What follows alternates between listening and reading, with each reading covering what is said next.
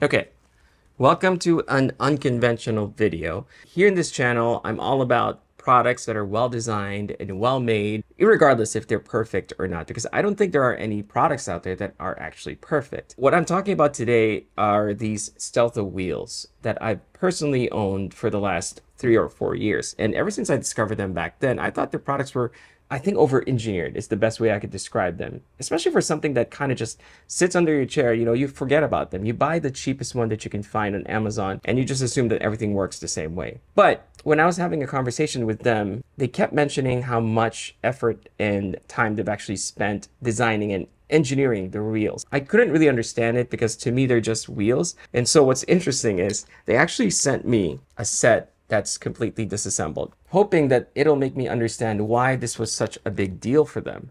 So this video is not sponsored. They did not ask me to make this video. I just thought it was really interesting since I like products that are designed well, especially once you see them being compared to one of Amazon's top selling brands.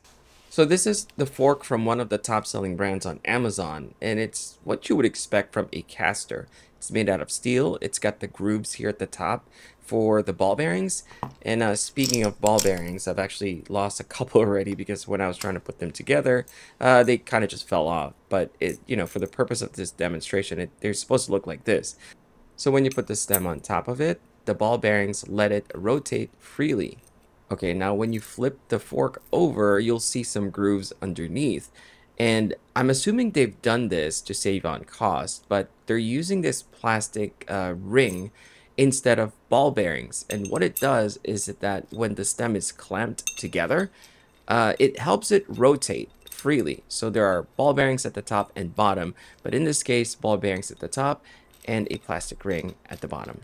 And then we have the wheel, which is polyurethane, which feels kind of like rubber, but is more durable. And then once everything's put together, it should look like this. You can see that I can rotate the stem freely thanks to the ball bearings. It feels very sturdy and durable.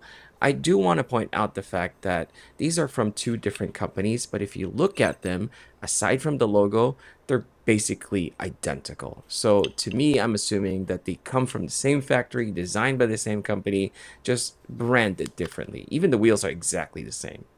So here are the wheels from Stealtho. They're also polyurethane. The middle part, I'm not really sure of, but it feels kind of like plastic. And it may not seem apparent at first, but the wheels are also smaller than the rest. That's important because when you change the casters of your chair, if the wheels are bigger, then it also lifts the height of the chair. And that's not even taking into account the fork and the stem. But usually they're standard. For Stealtho, theirs is actually a little bit shorter and the wheels are also a little bit smaller. This is the fork that they have. It's anodized metal. They told me that this is a special Japanese steel that only they can get. It's supposed to be more durable and can withstand more weight. And if you compare it side by side, the Stealtho ones are also a little bit wider.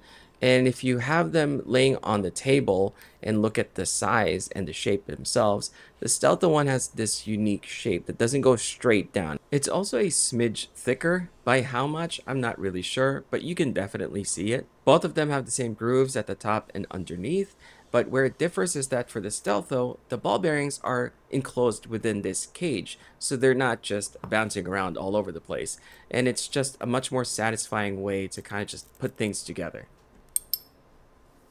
Comparing the two stems side by side, they're very similar, except for Stealtho, they have a two-piece design that has this very satisfying way of kind of just coming together. There's one detail that they did point out, and if you look at the stem compared to the others, the Stealtho ones widen as you go down. And according to them, this basically helps stabilize the wheels and makes it a lot more durable. So when you put the stem together, it looks kind of like this. This thing is so satisfying, it almost feels like a fidget toy. And this is what it basically looks like if you put the fork and the stem together. Now if you flip it around, underneath you'll see the grooves, and instead of them using the plastic ring, they're using the same caged ball bearing design. It's a little bit smaller than the other one, but it's basically the same. Now I do want to point out two important things about the wheels, because Stealtho decided to use the more expensive ABEC 9 bearings, which are basically fast spinning bearings that are suitable for skateboards. Now obviously you don't need fast bearings for chairs, but it does show you the commitment to using high quality parts. Same thing goes for the bushings. Stelto decided to use steel as opposed to aluminum because it's much more durable, and you can actually see how much thicker theirs are compared to the others. So here's another interesting bit that I learned. So the center part of this wheel is red, and remember from the fork that there's this little cutout that kind of exposes that red part of the wheel. According to Stelto, the only real purpose for this is just to show the design in the middle of the wheel. So apparently their designer is a big fan of race cars, so he took inspiration from the big brake calipers that you can see on modern sports cars. I think that's a pretty cool design detail. Now we have both casters side by side so that you can compare them yourself. There are obvious design differences. As far as the build quality goes, it's something that you have to feel for yourself, but I do have to say that the Stelto one feels much more premium than the other one. But as far as durability goes, without proper testing, I can't really say. So one last thing I do want to mention is that both these wheels are rated to hold the same amount of weight. Now, I can't verify that because obviously that needs a lot more testing, and I don't have the equipment or even the know-how to do that. However, after seeing the build quality and how much engineering went into the Stelto wheels, it's kind of hard for me to imagine that this cannot hold more than it claims. So it's either this can actually hold more, or this one claims to be able to hold whatever weight it says that it can, but actually doesn't. I'm not saying that's what it is, but it's just after looking at both of these side by side, there has to be a significant difference in terms of performance and durability. And the reason why I bring this up is because I checked recently, and this happens to be more expensive than this on Amazon. So just something to think about. Anyway, I hope you enjoyed this unconventional video. I hope it was at least interesting to you as it was for me. Let me know what you think in the comment section. So I'll see you guys again very soon.